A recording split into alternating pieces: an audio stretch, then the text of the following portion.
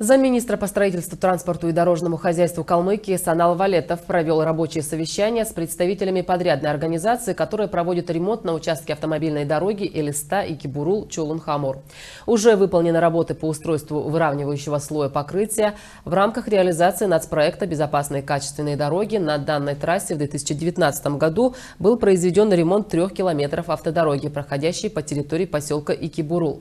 В 2020 году на этом же участке было установлено наружное освещение. В целом, в рамках реализации нацпроекта до 2024 года будет приведено в нормативное состояние еще 34 километра автодороги Элиста, Ики Бурул, Чолун Хамур, в том числе 10 километров в текущем году.